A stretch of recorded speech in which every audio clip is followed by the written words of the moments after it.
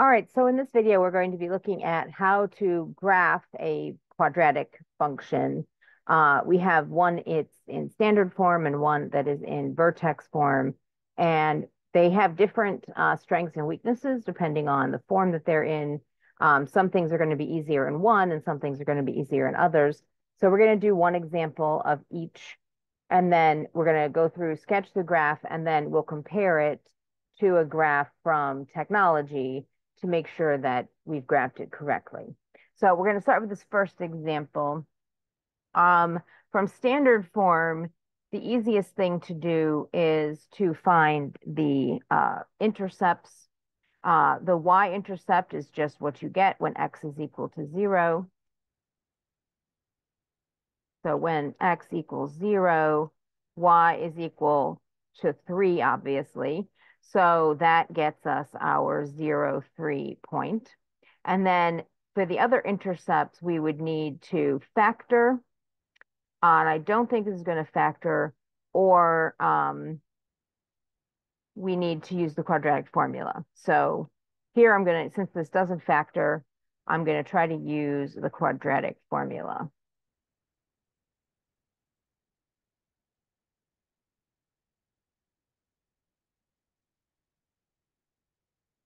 which is this guy, if you remember.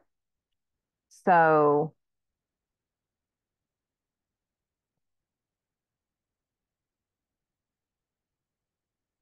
x is going to be, so in this top equation here, b is going to be negative 12. And so when I square that, the fact that it's negative won't matter. But out here, my a is negative 2, and my c is 3. And in my denominator, I also have a negative 2. And so what are we going to get?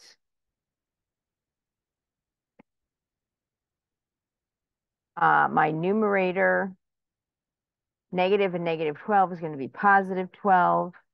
What's going to go under my square root? It's going to be 144 plus, because I have two negatives. This is going to be 6, and this is going to be 6 times 4 is 24. And then in my denominator, I'll have a negative 4. And if I simplify some more, 12 plus and minus 144 plus 24 is 168.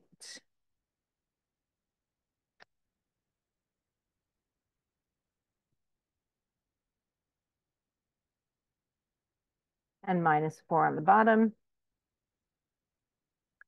And let's see if we can simplify. 168. What divides evenly into 168?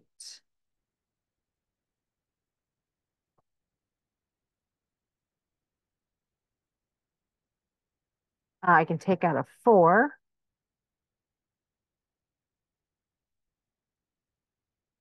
Which would leave 42 behind.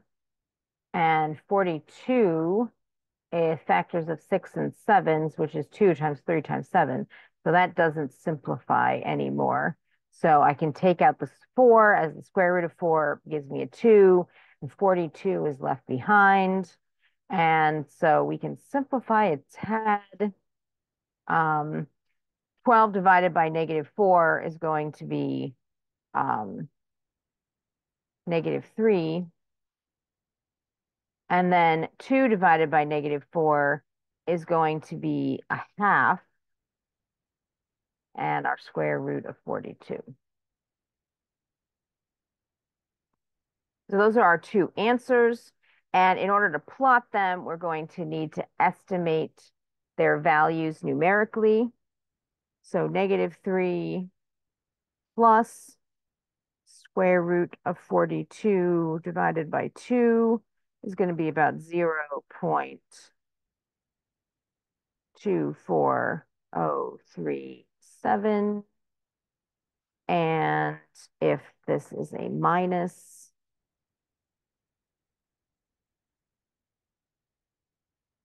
negative 6.24037, blah, blah, blah.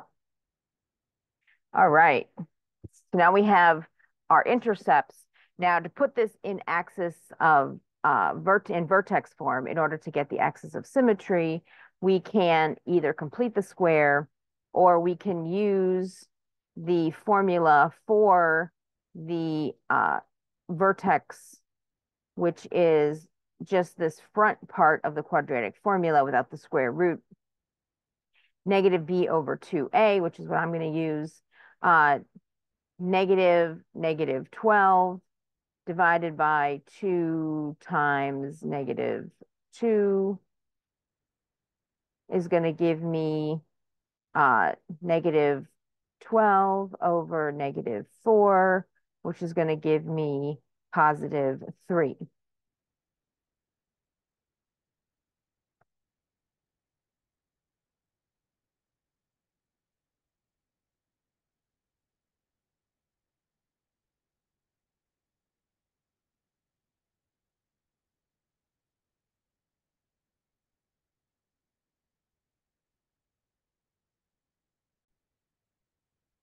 Actually, negative 12 would give me positive 12, and that would give me negative 3. You can always do a quick check on any arithmetic mistakes once you have some things worked out, because these coordinates, they are on either side of the vertex. So positive 3 is not possible. It's not in here. Negative 3 is in the middle of these two values. So that is consistent. And then the k coordinate is just f evaluated at h, so at the vertex value. So if we plug that in, we get negative 2 times negative 3 squared minus 12 times negative 3 plus 3 is going to be negative 2 times 9, since multiplying a negative by itself makes it positive, but then plus 36, because again, 2 negatives, plus 3, and that's going to give me negative 18 plus 36 plus 3, which is going to give me 18 plus 3, which is 21. And so these values are intercepts, x comma 0. This value is going to give me negative 3 comma 21. And the x coordinate of the vertex is the axis of symmetry. So that is x equals negative 3. Now, if you get values for all of these points, this is usually enough to plot your graph without too much difficulty. And so let's go ahead and sketch this by hand. I'll just draw a quick sketch of it. And then I'm going to make it a little uneven, since we have, we know that our intercepts are on the more negative side.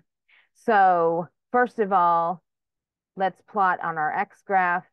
So 1, 2, 3, 4, 5, 6, and then 1, 2, 3.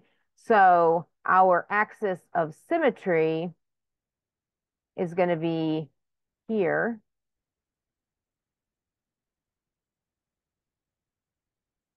And then our intercepts are going to be at negative 6.24. So here was our negative 6, so out here someplace. And positive 2.4, so out here someplace.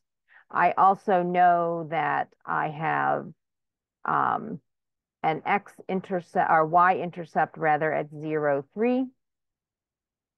And somewhere there's a vertex up here. I'm going to make my y units smaller than my x units, just so that I can get to 21 on this graph. So 2, 4, 6, 8, 10, 12, 14, 16, 18, 20, 22. So my vertex is going to be here. And that means my y-intercept is going to be here. And so now what I need to do is I need to try to connect the dots. And so I need to go through these points and then try symmetrically to go through these points. And then so we know from the fact that there's a leading negative that it's going to open down. We know that the vertex is here. And so let's go to technology and compare our graph with the actual graph. Again, what I would expect here is that I had to compress my y units in order to get this all on the graph. And so we'll see what the other one, it probably will look a little taller than what we have here, but that's fine. We can double check the coordinate points on Desmos.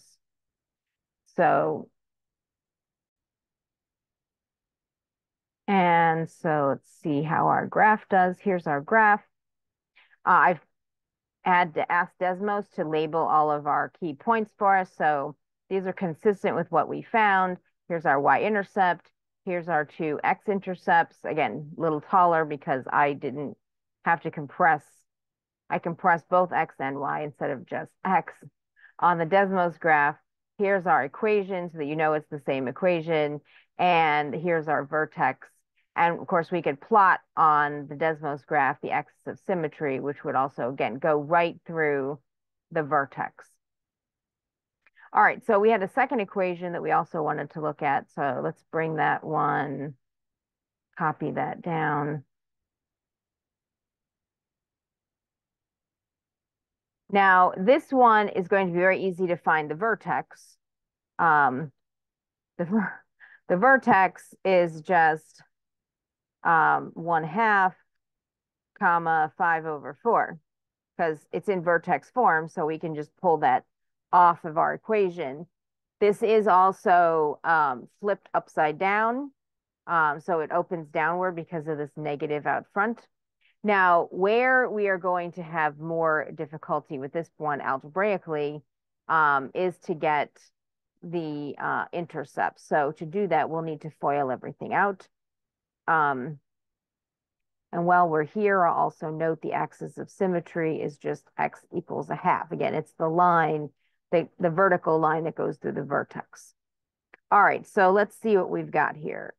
Negative x minus 1/2 squared plus 5/4. Now, if I multiply out my square, remember, I can't distribute squares directly with a plus or minus sign in between them. Instead, I have to apply the perfect square binomial formula, or I have to FOIL. But when I do that, I get x times x, and then x times the negative 1/2, and then another x times negative 1/2, and then, negative 1/2 times itself is going to be 1/4, and then my constant is still there. And now I have to combine like terms and distribute. So negative x squared, my negative 1/2 and my negative 1/2 are going to become negative 1x. And then when I distribute the minus sign through, that'll become plus x. And then minus 1/4 plus 5/4. And so I'm going to end up with negative x squared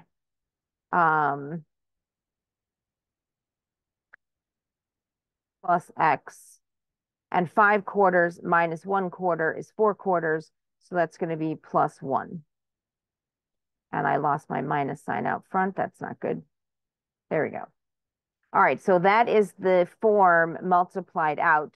Since I know my graph opens down, and I know that this is a positive vertex, it's going to have to cross the intercept at some point, the x-axis at some point. I can see now that my y-intercept is 0, 1, so that's going to be easy to plot. But my x-intercepts, this doesn't factor, I don't think. So I'm going to need to use my quadratic formula again.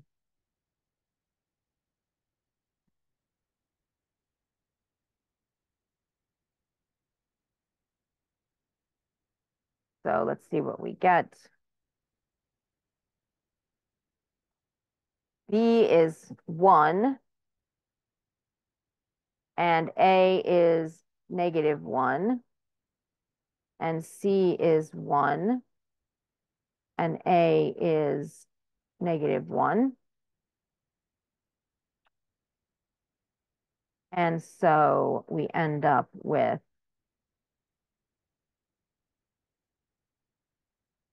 -1 plus and minus the square root of, so this is a minus minus, so that'll become a plus. 1 plus 4 is 5 all over -2. And so we end up with +1 plus or minus the square root of 5.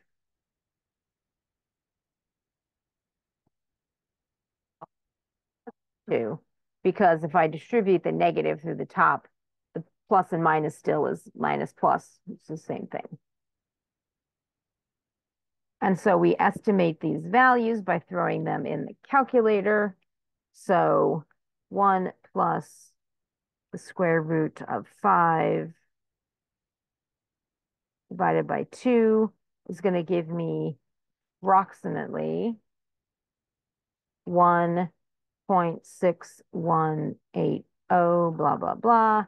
And if I flip the minus sign, I get negative 0.6180, blah, blah, blah.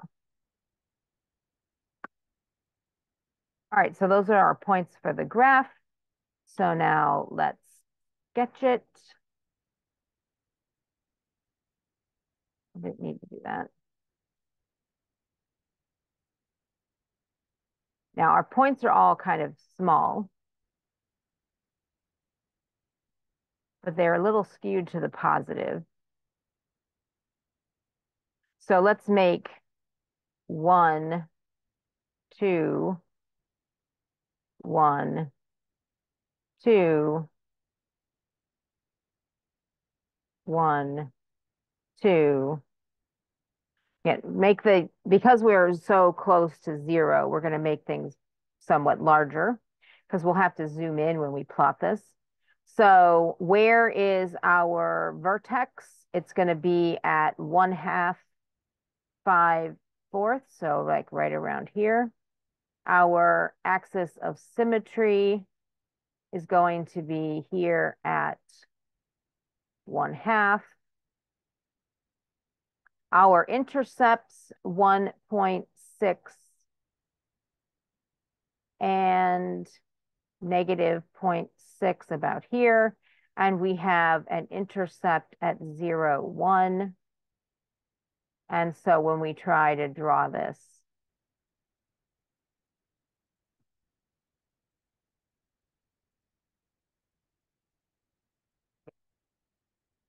my handwriting with technology is less good than it is on paper. So let's double check with Desmos and see if our graph looks correct. And when we go back to Desmos, we get the following graph. So this is consistent with what we plotted. Our intercept, our y-intercept is 0, 1, our vertex at 0.5 and 1.25, and our two x-intercepts at phi and 1/phi, it turns out. All right.